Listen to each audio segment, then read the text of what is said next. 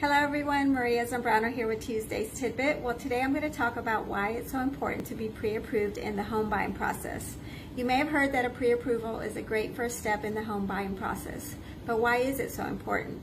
When looking for a home, the temptation to fall in love with a house that's outside your budget is very real, and it doesn't feel so good. So before you start shopping around, it's helpful to know your price range, what you're comfortable with within a monthly mortgage payment, and ultimately how much money you can borrow for your loan. So a pre-approval from a lender is the only way to do this.